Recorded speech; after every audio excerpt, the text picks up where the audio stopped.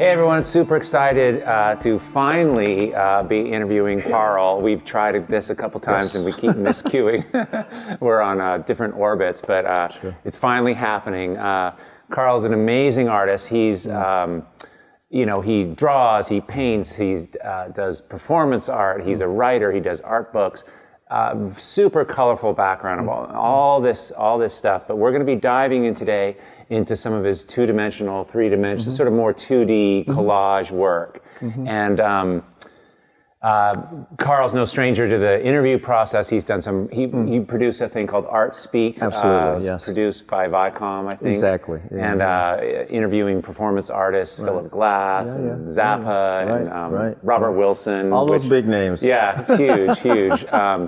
But what I think is so cool and so interesting, and what I want to dive into is out of that mix, out of that broad base, we're here, we're today. And so let's just jump in, and we'll kind of backtrack a little back and forth, but kind of into what are you excited about, and where's your work now? I mean, we have some samples here behind it. It's painting and doing different things. Where are you on it? You know, what I would say about the pieces that I brought today, and these in particular, a lot of color. I was so resistant for so long to explore color. I began creatively, well, as a musician, but as far as the plastic arts, as a, well, not even plastic arts, but visual arts, as a photographer, as a black and white photographer. So when I had the courage to move into the plastic arts, if you will, or fine art, my work predominantly was black and white or neutral tones and all this business. There was not a lot of color because I really didn't know what my relationship with color was. Now, it looks like I've completely mastered that and that I don't give a damn and all of that business, but I still do still approach very prudently the use of color. Oh, really? And the deal of it is that there is something innate, I think, that excites me about color, the use of color, etc. But there's still, for me, a strong element of what's neutral and black. Yeah. I still am into. And I think that's what because I have that in my work, and that's probably why I've kind of followed your work and tracked it. But yeah, but it feels really, that's interesting you're saying that. It feels just really super fresh and intuitive, and so that's relatively new. Wow. Yeah, yeah. You know, the deal of it is that I like to challenge myself, and so as one challenge, I won't say is conquered, but I've modified it or I've addressed the fear, then I look at some other element that I feel resistance or some kind of inhibition. I mean, I'm laughing. When you were describing my background, I was going to end, he's schizophrenic. You know, it's like, you know, all of these things, well, how the hell do these things interrelate, or how do they connect? But I mean, everyone's got that weird mix. Yeah. I mean, yours is just particularly colorful. I mean, you've done so many kinds of art. I have been extremely fortunate being mentored. Now, this is still jumping back as opposed to, we're going to get into today, believe me. That's fine. I know it is. Yeah. So the deal of it is that I have always, be it the jobs that I would work 4 hours, like, you know, to pay the rent kind of things through the years. I mean, since 1984, I would simultaneously be doing writing for like High Performance Art Week, Art Scribe International, working 4 hours, maybe 3 hours a day, or 3 days out of the week, in development, fundraising for like the San Francisco Symphony, the ballet, or whomever. Because I did not have the commitment to doing a 9-to-5. In the old days, from about 18, I worked in radio. I worked for corporations that, you know, or let's just put it like that. They were corporations. And so it's like, pardon my French, but that's okay. You know, I just had the early experience and revulsion, if you will, to that way of living or that way of identifying myself.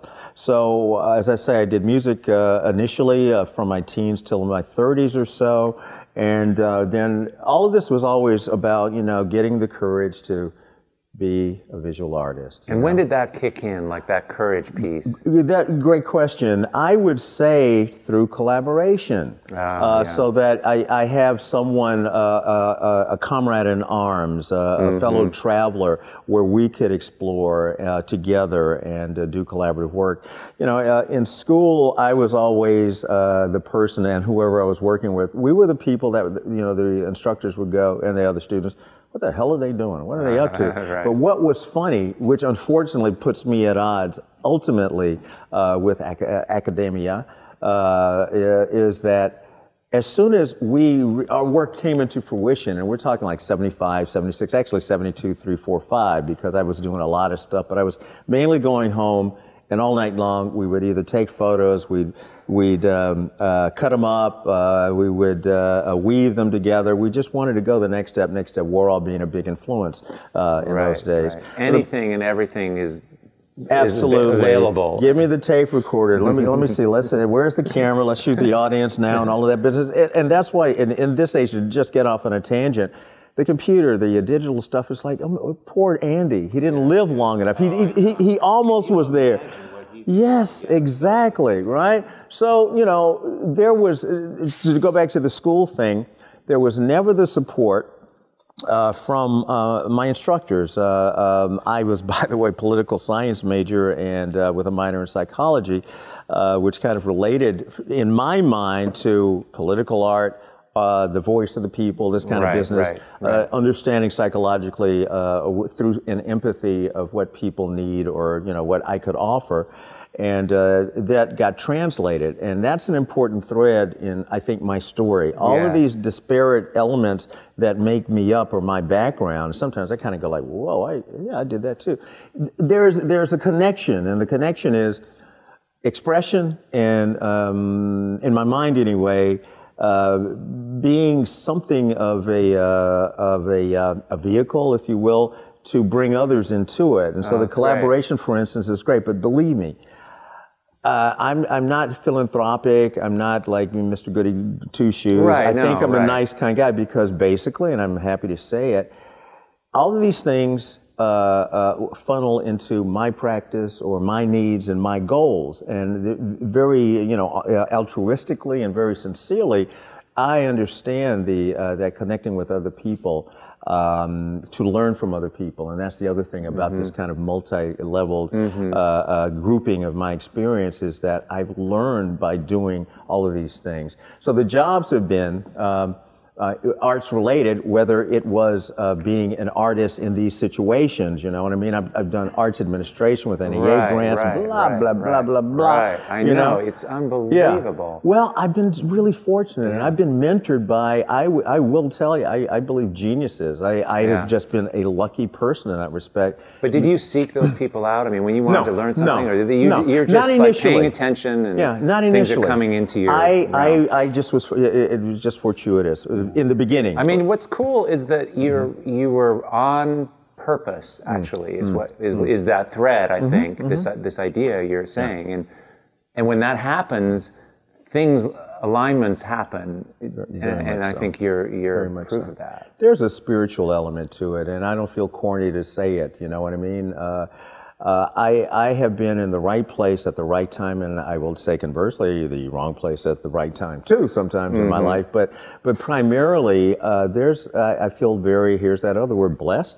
But I actually do. I recognize that there's like an energy that is outside of myself, that we all have access to, that we all can channel the energy into creative pursuits, and that there is no enterprise, absolutely not. Even Donald Trump has a creative side. It doesn't mean he's in touch with it, or his creative side is being, a master of evil, or whatever it is. Sorry about the political commentary. You know? No. I get it. I get it. I mean, I think that the art making process actually is a way that we practice that universal principle of synchronicity and intuition and what's our soul want. And we actually get better at that. And our art improves at the same time. Absolutely. And I mean, I totally see that in your work. And that was something that I'm really drawn to about it. I feel like your I can feel the process of it where you're just walking around the room, you're grabbing different things, you're putting it together. Do you work on multiple pieces at a time? Absolutely, yeah. absolutely. Simultaneity, whether I'm consciously trying to work in series, there's a yes and no to that. Sometimes I am, sometimes I'm not. For me to be open, to have this principle I call no mind, and that is to not critique, to not... of course I have goals and I have a plan and I want to see something, but you want something good. At that moment of execution, it's like, we're all in kindergarten again and I don't know anything. I don't care what I've done before. How did you get that? How do you know how to do, like, that's such a cool thing and it's something I try to teach and it's something I try to work on myself.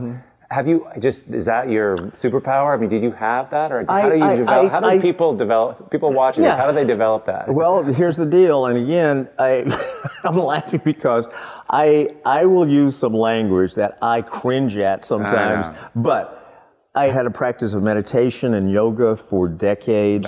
On a daily basis, be it 10 minutes or 4 hours, whatever it may be. And you were saying something before that kind of segues and resonates for me, is that, if you will, the spiritual aspect or the soul of the artist being bared, or the soul of the creative person, even if he's an accountant. You know what? These products represent who I am. Your products represent who you are. And it can represent, I think, our higher nature. It can represent the unadorned, non-judgmental, we're naked. We can be completely naked and comfortable with that.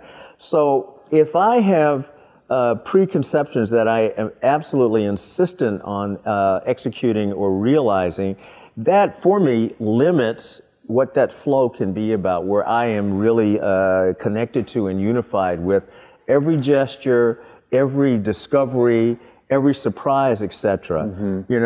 I think also that this work for me feels authentic. It feels like me. And conversely, not to be a congratulatory society, I think that your work for you feels like you to you. You know what I mean? More and more, probably. I mean, I remember when it didn't, but I think that's something that happens. It's like you grow up together. What I find really satisfactory is that sense of discovery. It's both a challenge and it's also a gift, or a gift that is given to me, not etc.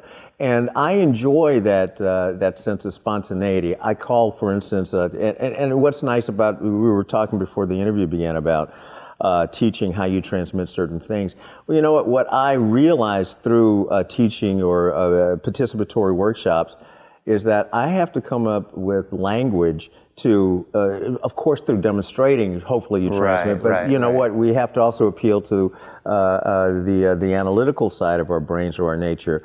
And I call my workshops or my method controlled improvisations, structuring chaos, basically. Which is performance. Also. Which is performance. And so there's that physicality to working and painting and making strokes. And I know you see this too, or you experience this as well. It's funny, whether, some artists, if you will, or some of the people that I participate with, whether it's something on a table or it's an easel or it's on the wall, it's not even that kind of flow. It's mainly this and, the fears. And it's like, something just flow. Just get the body involved. That's why working large, like with the Wailing Wall, we can talk about that, and it's very important. It is performance. Yeah. It is absolutely performance, and it's non-self-conscious performance.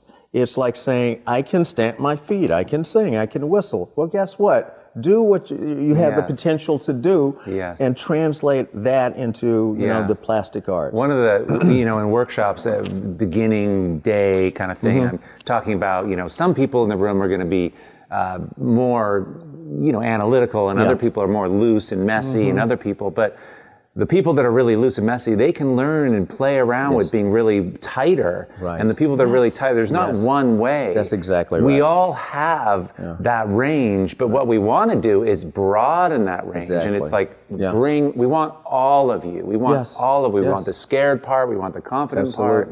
Absolutely. But I'm, you know, and that's a great little connector where it's performance. When you teach, I'm just curious, you're just drawing, I mean, this is what I do too, you're just trying to draw out of people what they would intuitively make on their own. Yes. How you mentioned the Wailing Wall, like what is that? That's sort of a interesting thing. Kind of segue, I guess, into the Wailing Wall, and it is absolutely, you know, part of the continuity, I think. You know, it's one of the things I tell people is what I'd like you to do is to break out of your habitual modes of working, thinking, just for today. Just for today. You can if it doesn't work for you, you can always go back to it tomorrow. Yeah, right. And that idea that you had is absolutely correct, I think. It's the tight person or someone who is tightly controlled can get loose, and the person who's more loose can get a little bit of discipline, perhaps. So I've come up with, and again, it's reflective of exactly the way that I work creatively, because how I work creatively is absolutely how I live. I mean, believe me, you know. And I'm just kind of, well, that's why I say, well, that's me, and you know, that's how I do it. With the Wailing Wall, for instance, that sense, and working on simultaneous surfaces, you know, there's some exercises to get loose, so, you know, just make these spontaneous marks, don't even look at the marks, etc. Be mindful of the fact that you want to look at what you're doing, but try to not do it, and don't judge yourself if you do, because why wouldn't you? That's what you usually do. Right, so it's just like being aware of, like, you know, having a bird's eye view of oneself and how you work without judging it if you can. And it doesn't happen in one workshop, you know. Okay. But that objectivity to like rise up above, to have that viewpoint, and then also this viewpoint down here. Exactly. Up close and the far away. Yeah. And look how you interpret instructions or how you interpret suggestions. In the opening exercise where I say, now tear the paper in half. Well, guess what? Which is absolutely understandable. People tear it in the middle or they tear it on the side. It doesn't have to be straight. And some workshops will say, I'm not answering any questions. Just you figure it out. And sometimes I'm a little more gentle about it. But I realize that it doesn't matter how succinctly I articulate something, it's still open to interpretation. And that had to become all right with me. So we go from one exercise to the next, and I'm going, you know what, if you get to a point, and this is to like get out of the habitual ways of working just for today, you get stuck. Well, you know, I'm sure like, well, Nicholas, Carl, how do I complete a piece? I get stuck, and I'm going, okay, I've never heard that before. No, you know. Right. But so here's one way that you can do it. You're working, one way that kind of modifies that or deflates that idea or takes the strength away is that you're working on multiple pieces, whether it be in series or you can work, I'm stuck, okay, work over here and then work over here. That's fine. Okay, so that's one way. But I realize that let's kind of increase the not the complexity, but let's have another layer here. Is what I call the Wailing Wall, and it may be as long as the entire wall here. Usually it's about 12 feet by 6 or something like that, and it's just either canvas, rolls of paper, laminated paper, whatever. The deal of it is this. Of course, there's an exercise where I have people paint backwards, so that without unconsciously making a mark. But I said, listen, keep your tools clean throughout. I mean, because that's part of a practice. It also takes you away from what you're doing. You can go back with a fresh eye, or go sweep the floor, or something, or go for a walk. So these things are multi-purpose, but toward one aim. You know what I mean? Or they're multifaceted toward one aim. So the Wailing Wall, you get frustrated, go play on the wall. You need to clean your brush, or you're finished with the red or candium and no one wants it, go smear it on the Wailing Wall. Right. So by the end, and I tell them now, by the end of the workshop or the mentoring session, what you're tasked with is to make those marks coherent. Don't worry about it in the beginning. So you actually try to turn it into something. Then you turn it into something by the end. But that's just the suggestion. It doesn't matter. It doesn't matter. Right. You so know? there's tremendous freedom in that. Absolutely, absolutely. And it also allows me, while people hopefully, and it usually seems to be the case, become engaged in this first, second, third hour or whatever, in their own work. And then the collaborative aspect of the workshops are usually, I'll say, now give that to someone else and let them work on it, or you guys work, etc. Yeah, right. So they're absorbed, hopefully, if I'm doing my job right. And sometimes I will go play and just, try to do a little organizing. Yeah. And I'm sure, as you do sometimes, just your the demonstration of what your practice is like apparently is also beneficial to people, because again, it's there's one level of communicating, and that's verbal. There's another level by the actual practical application of the philosophy or whatever. And your art though is about collaboration, and it's about just doing. It's in so much in the moment. And what I love about your work is that it doesn't feel like you're too concerned with trying to make work that it looks like it came out of one person almost. It all has that feeling, so it does look that way. It's all disparate, but it all hangs together because of that, and that's a cool thing. I don't know if you realize that's something that a lot of artists struggle with, but it's your work has a feeling and a look to it, but the feeling is that it doesn't have to, there's no intention of it trying to be this and then this and this, and they all look like they've been made at the same time. None of that. The point of the art. That's interesting to hear. Yeah, and it's very cool. So it all hangs together as a result of that. But how do you help people with that challenge of developing themselves, and they want a style and they want to look, and it's like you're just, I mean that's a kind of. Well, you know what? That's one question, but it has so many elements to it, or so many parts to it. I can tell you that my workshops or my mentoring or whatever they've got to be experimental, because that's what's interesting to me. I have to be interested. I have to stay engaged. I have no problem not ever doing it again. I really don't. As long as I'm engaged. Exactly. And I've maybe gathered what I want, but I continue to learn, and I continue to see that kind of glow that people have, because apparently my workshops are very energetic. Apparently, they're distinctly different in some facets than anything else that anyone has seen. But to me, it's just, well, let's see, what can I do here? And it comes up that way. But this idea about how do things hang together, you see, that deceptive quality of just total chaos or total looseness, sometimes I just kind of listen or have to listen to someone's assessment of what the work is, either my work or what my style is. And, sometimes it's like close but no cigar, and that's okay, because I know by learning what I'm doing, what I'm doing. So there is an almost hyper structure that eventually comes into play. But as I say, it's like controlled chaos. I enjoy just like going for it, just do everything possible, and then edit back, or challenge myself to find ways to, and I keep saying the word coherent, but to weave things together to make this something that both I'm proud of. And as I say, I enjoy hearing what people's responses are to the work, because it can remind me of what my process has been and what it currently is. You're using the feedback to because it's collaborative, and I think a lot of us make work and it's our work, and we think the outside world might like it or not, but we're making our work. But your work it's this. And so, and back to that idea about what your look of is your work, and this, and you're articulating it really well, that you're just doing what's interesting to you. And I mean, that's kind of that's the advice. Like, I think so. If you're excited, you got it. Like, this is all going to take care of itself, but you better be excited. You got it. And it's, to paraphrase, because you've got to paraphrase, doing this stuff. There is the idea, but I need the excitement, but this is a tricky thing. And I've learned this for myself, and I don't really feel it or see it until I see what the response is when I do articulate it, and it is, go ahead and just do it. Don't worry about it. Because you need to trust yourself enough that it will be resolved. Right. And that's like, that's news. Yeah, that's news. Yeah. I know that trust and that faith, all of this.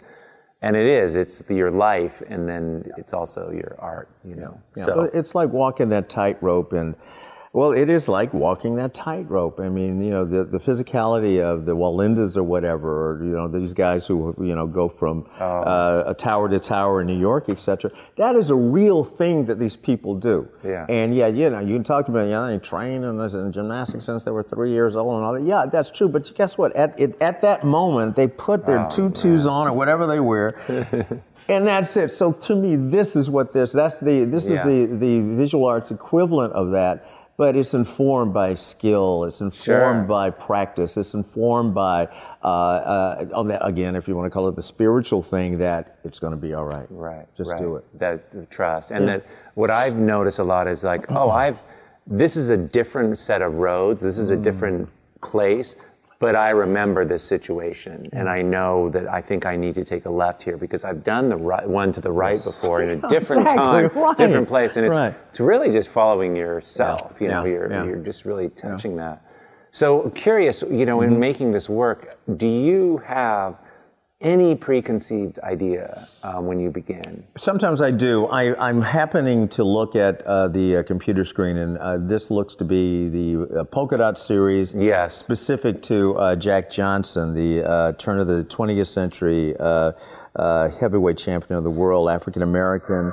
Very bold. He was like the Miles Davis of boxing, and he did everything that an African American should not do, and he got away with it for a long time, you know.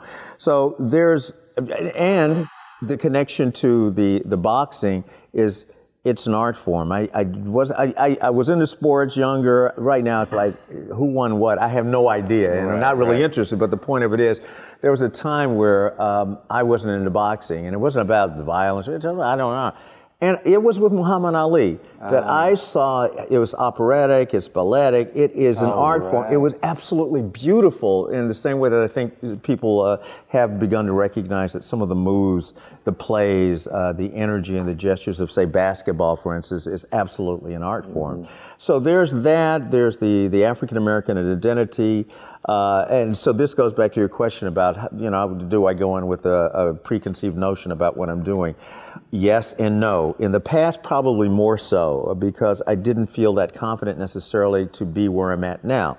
It took doing these little more controlled, contrived, if you will, kind of subject-specific things that I would call, and what I'm looking at is pretty much pure collage.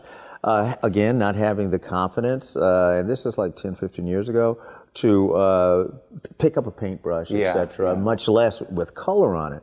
So, yeah, you know, for a long time it was about themes, thematic. When I moved to San Francisco in '75, I had the privilege, we're talking about dealing with, you know, being exposed to genius mentors in the media and this and music and in visual arts. I got taken under the wing for a time by Renee Yanez at Gallerie Renee and Studio 24. Wow. And he taught me how to curate. He channeled me into California Arts Council, National Endowment for the Arts, on the, you know, administrative side.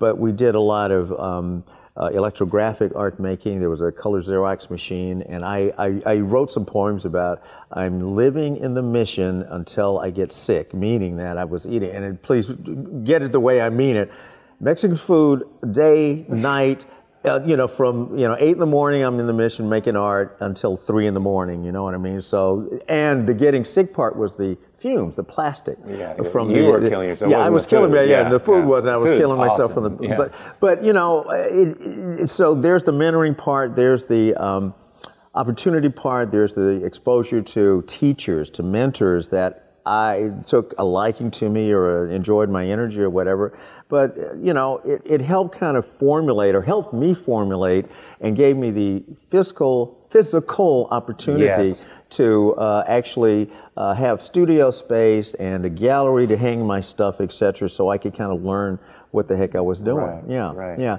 These days, what it's about is I go into the studio and I want to experiment with materials, and I think verbally this isn't quite it, but every single day it's like, well, have I still got it? Have I still got it? You know what I mean? Because Seriously? it's like, seriously, of course, because I'm going like, wow, I'm surprised, and look, that's pretty goddamn good. And it is confirming. It is confirming, Yeah, absolutely, yes. but it's a terror. I mean, I feel a certain audacity. It's like, oh, really?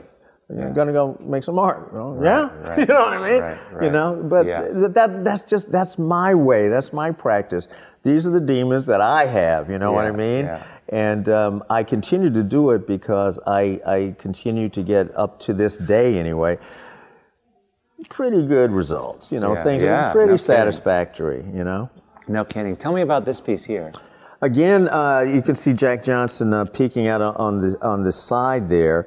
To the right, and this is funny, and then this is all Xerox and found materials. And so you just have like a big box of stuff. I've got a big box I left in the car, and that was one of about 10 big storage locks. Some are for the Global Art Project, some are frags for myself, some are for my mentees. Right. Some are like table scraps that, I painted something, but the table trash is far more interesting. So I got a big box full of that. It's funny. Today, I had a situation, not to date this, but between us. My car got screwed, right? And so I had to go down to the Mission Police Station on 17th. Oh my God. Right. But it was my great stomping grounds in the day, because I don't hang that much in the Mission. I don't get occasion. And what I used to do, we call it, there's a woman, an Australian artist, Lorna Crane, she calls it billboard rips or peels. And, naturally, there's this natural deterioration of billboards and public posters that, by attrition, you can rip them off. And so now a lot of my art is reflective of that appreciation of that kind of natural deterioration. But when I was doing primarily or almost solely collage, that gave an element that I was unable or I couldn't fathom how to translate that into paint or buy paint. So no, it's okay, just slap it on and it's okay. So this is like some of that on the right with the legs. That's like two pieces, I think possibly an overlay. I mean, you got materials like transparencies run through a machine, right? So cool. There's this just that little area here. That's actually part of the Coca-Cola logo that we superimposed with the transparency, and then kind of transmuted itself into this. Well, I recall working on this one. You got not the Santeria symbols, but I think just straight Catholic Church. Not loterias, but the cards, the religious cards, etc. Yeah, and that for that anyway. When I was a kid, I was really fascinated by Catholicism. I'm like I'm a Methodist, grew up like this. This is a Methodist being decided, okay, as opposed to the Baptist. Yeah, whoa, you know what I mean? So we were middle class, right? We were like, a little too sophisticated for that, So I was really intrigued by Catholicism and those kind of symbols. Though I kind of stay away from these now, like even the Frida Kahlo thing that was really hot when I first moved here, and I think much more authentic. That idea about, that's our stuff, and now everyone's got it, so I don't want it anymore. Right. I think that with the Jack Johnson stuff, and I know we're going to move to something else, which is great. There was just something for me very magical and almost politically necessary for me to express those things consciously. So that goes back or harkens back to the question about how much is preconceived or I have an idea. I don't these days, and I'm really thinking before I say it. I don't think that I go into the studio with a preconceived idea. The materials dictate what's going on for me. Where you know what it's like. This piece that I'm looking at right now. What's this one called? It's not called anything. Okay. It's an untitled piece. It could but you know Paw. what I call it? It's like untitled and in parentheses, Pa. You know what I'm saying? Yeah. And that's just and by the way, I've just lately, because I've been luckily pretty productive, I've had to start giving titles. So they'll be the same way I work. There'll be random titles. There'll be like Captain Beefheart type titles, like, Fat Pocket #1 or something like this, Right, So, but I'm having fun with it's important. Well, the titling is the same as the art making. Exactly. It's just disparate pieces brought together, and the sum becomes interesting to look at. Well, here's the deal with that, because you also kind of I think carve out a niche stylistically with what you are titling things. You can, in the same way, because I just oh, well, you need to give it a title because it leads the viewer into, and I'm going like, dude, I'm not trying to lead the viewer. This is the work. That's it. I don't need a title saying, and by the way, this is what it's about. Screw that, man. Yeah, you know? But the title can give another access point, right? Course. You know, that's me being belligerent. Right, that's all. But at the same, but as I say right now, I'll give you for instance, you've got thin, slow, mall, tight. Just I would imagine a random signage on here. Well, for me, it's like I would say Jan Mall type something, and that's the name of the piece. For instance, or here's just, I'm reading 2 or 3 things I found, and there's a poetic resonance here, and that'll be the title of that piece. So I need to have as much fun with labeling things as I do with making the work. And you're a writer and a poet, and it's but putting those words together that just have resonance, and then it's like, that has some juice. You know, put that with this. Right. I love that, putting 2 things together. I mean, that's ultimately what we're doing. We're taking one thing and going around, going with this, and it makes absolutely no rhyme or reason. But when you get it. It's awesome. And then other people, what blows me away is that other people who have no knowledge about this at all, walk by and go, well, I want that. Yeah, exactly. Yeah, how about that? How about that? I'm so happy that happens. Well, what's funny is a lot of times the thing that we resist the most sometimes just becomes the most appealing, most dynamic thing that we can do. And that, and as far as like the commercial end of it, you know what? I know, that this is good. This one worked. And it'll take 3 years to sell or if somebody to appreciate it, but that's okay. And then one that's like, I will never say it's just slapped off or something, but you feel like, that's not what it says. Oh my God, so you can't tell. So I both absorb or at least listen or observe people's responses, what they say about it or how they're looking at the work. Yeah, I think it's interesting. It is very interesting, but you know what? At the same time, or maybe at the appropriate time, it's like, that's okay. Whatever it is. You may love it, and you may not get it, or you want to talk about it. Oh, I see my grandmother in that abstract. Okay. Yeah. Good. That's good. Yeah, that's good. Yeah. So what is some of the big realizations lately, or big aha moments, or just like that have hit you recently about your work and how you're approaching it? Thank you. Again, it's a good question, and that shifts and that changes. What gets me excited, and let me just say, please. Say one more thing. What I've just seen, witnessed on Instagram, and kind of tracking you is. You are really producing right now. I am. And and it's cool. Yeah. And so what happened? What catalyzes that kind of thing, or what Gotcha. Opportunity first, and fear.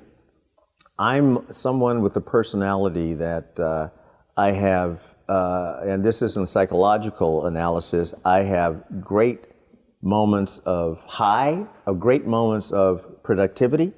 And I've also can plunge the depths where nothing's happening, 2 left feet kind of thing in my life. Yeah. And so I have had enough of these experiences. I'm when we're taping this next month, I'll be 66. Yes, I know I look 40, but so I've had a long run in life, not just in making art.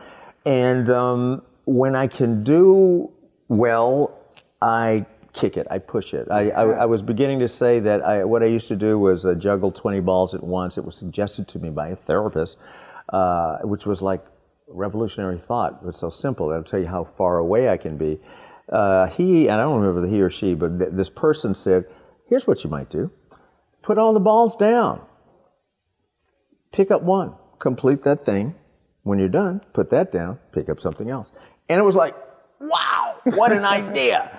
Because so much of my stuff is like sensation-based. Oh, this really feels good to do this, to accomplish these things. And there is the attrition of age and experience and all this, that, and the other. I mean, my brain may think it's still 20 or 30 years old, but every once in a while the body says, nah, you got it. Why don't you go take a nap? And when you move the goalposts in, actually, there's more. I mean, picking up that one thing, there's no shortage. Yeah. because that ball becomes infinitely more complicated and interesting, and there's depth. So you see the dynamic of the fear. You see what I mean? That I need to accomplish as much as I can now. Oh. That, you see what I mean? So it's like time's running out? Time is running out. And I've been thinking this way since I was 20, so it's not about like right now. You know what I mean? Yeah. And I'm a little, I am obviously talking about it, but I would be normally a little hesitant to really, quote, reveal that, but that is the truth. So I'm feeling, now, having been able to examine that and kind of calm down a little bit, that it's okay. Right. I'm able, as you say, narrowing the playing field or narrowing the goalpost. It is much richer now that I don't have that sense of like desperation career-wise or production-wise or my own satisfaction in making work. And the other part of it that does come into play is that I respond to the materials, and I'm responding to things like house paint. Right, so you brought some of these. I brought a few of these guys, right? And here's the other thing. This is like fiscal advice to the up-and-coming artist. Dude, the best art store is the street, okay? The best art store is the paint store, or what is it, Sherwin-Williams? Yeah. These are like failed mixed pieces these are for the them. Oops paint. And so the deal of it is that these palettes work for me, and a lot of times, like I've been staying with my brother in Oregon. I go to a shop and the guy just gives them to me. I'm here in San Francisco. It's a couple of bucks for this. So so it also opens up the non-preciousness. Right. And I can just really play and waste things. And this is acrylic-based paint. That is acrylic-based It's mostly paint. what you use acrylic. Yes, exactly. I do. When I was maybe 14, strangely enough, completely not knowing what I was doing, I was fascinated by the surrealists. I really liked Dali. Not just because of his nutty stuff and his dreamlike stuff, because I think it's 4 or 5 years old, that I said, wow, that's just like the dreams I have. And so I gravitated toward it, and I tried to duplicate them. I then, which to me is what abstraction is about, here's a portrait of, Queen Elizabeth or whatever, but what's interesting is the way that the material in her robe is, and that's what I focus on, and that's what I kind of expand into my sense of abstraction. Right. So I did a lot of the Dali clouds. I actually showed back east at 14, and I absolutely didn't know I knew I was enjoying myself, but then I got, more into music, etc. So my deal is not so much a rejection of the Western tradition. I was one of these people that I just, it's just my makeup. I refuse to study it. I refuse to kowtow. I refuse to do it. And it works to my benefit and, of course, to my detriment. And so my art education has been completely backwards, which is fine. It works for me. You know what I mean? It seems to work for me. I don't recommend it for everybody, but it seems to work for me. Yeah. So I'm responding to the materials. A new color excites me. Combinations of colors excite me. Using tools, and again, this is back to the economics. This little scraper is $1 at Walmart. And I know that's politically incorrect, but nonetheless, you can get them at Ace Hardware, etc., and you can kind of do the Richter effect with these, with different applications of paint in either straight across or here, or different planes of the paper or the canvas, and you can get all kinds of like fluid, flowing effects, or straight up and down lines. Right. And they can serve as the basis for something, or they can be through layering. Pieces or entities in themselves. Do you use gels with this stuff at I do. all? Like on this piece, there's a photograph, is that glued on with gel, this pop piece? Yeah, as I recall, this guy, I used, say, a matte medium or something, but, I'm also into... How big is this one, by the way? Yes, Pace. I think this guy, it may just be a 12 by 12 on board or something. He's not a real big guy. Okay. And as a matter of fact, I did a series based on the materials that I had that I call Little Fellas, and this was one of them. I did a piece called Shud, which was Shut Up, for an Israeli friend of mine that we tease each other, and we called it Shud. And a lot of times, what I'm doing absolutely has to do with what I have available to me. Right. Yeah, you're an opportunist. Absolutely so, because I think that that's part and parcel. I think it's opportunistic to make art. You know, because you're taking advantage of that moment of creativity or of birth or realization, and so it goes hand in hand with the modes and the materials that I use. Right now, see, this is funny. In San Francisco at Scrap, right? I got these like 30 by 40 sheets of refused laminated print paper, post paper that was commercial, and it really paint flows on it, and like the scrapers or a paintbrush I mean, it's just magical to me, and I love that sense of translucency, and you can do a lot of layering with it. Well, I probably had about 3,000 sheets of it, a big stack. Wow. I used it, I made pieces. As a matter of fact, this guy might be on that. I also was pretty generous with it because I figured I was given the opportunity to get a lot of it very cheap. So, you know, with my students, workshop people, whatever, I had it available to them. So in that, not just this, but I use Bristol paper, I use watercolor paper, etc., depending upon what I want to achieve. A lot of times with the Bristol paper, I have so much media on it that it's just kind of, you know, wimpy. So perhaps, and I haven't done it lately, but I used to then apply it to gel it onto boards, etc. Right. So using the gel as a glue and squeeging it. You got it. You got it. And also as an archival thing or something to give me one surface to work to the next surface. But this is also something that I do. I like to exhaust things absolutely until there's nothing left. And how do you mean? Like, well, the materials. If I had 3,000 sheets of that paper I described, as I ran out of it, then I felt that I wanted to move. I love paper, absolutely, but I'm going, say, backwards now, and I'm wanting to work a larger format canvas, you know. And so see, this is all part of my personality makeup. I didn't make that shift until I had run out of all the paper, so I had to exhaust that. I had to exhaust the material. I had to exhaust the. So it's almost like the chronology or the path that you're walking is dictated in part by the resources that you have found on your journeys around, and when those run out, it's time to like find more. It's a cool idea. Absolutely. And it's perfect for how you work. Sourcing the materials is part of your art. You know what? That's why, you know, even to have then jumped into, I'll start naming these damn things again, and then I had to find a way that was enjoyable to me, so that it's the same methodology. Yes. So this is what I was saying when we began this talk. There is a line of a consistency of continuity, in my mind anyway, on every level of how I operate. I've got to do that to stay interested. I have to do that to stay interested. And then I also talked about the fear thing. It's like, in back of the mind, it's like, okay, you want to work larger again, very big, and you want to go back to canvas. Well, one way to do that, to creep into it, is, you know, the wailing wall, which is extremely large, it can be, etc. And it's like, okay, I feel like I have the facility to do that, and I'm bringing some other people along that journey as well. Because, you know what, I didn't consciously understand or realize, it was after the fact, that I'm a very selfish person. I am ultimately extremely selfish. Everything has got to, for me, has got to come back. It's about me. But at the same time, I'm also a very generous, open guy. So I've got no middle ground, and I recognize that in myself, and I'm okay with it. So yeah, let's collaborate. But guess what? Don't knock on the studio door for a couple of days, because I'm working on my stuff. I just learned from you, dude. Thanks a lot. You got a nice thing out of it. Okay, I'll see you in a little bit. So it's a coming and a going, and an opening and a closing, and it's all part of that. Yes, it is. Yes, it is. Carl, listen, thank you so much for coming in today and sharing us with your work. Absolutely. And, really appreciate it. My pleasure. Absolutely.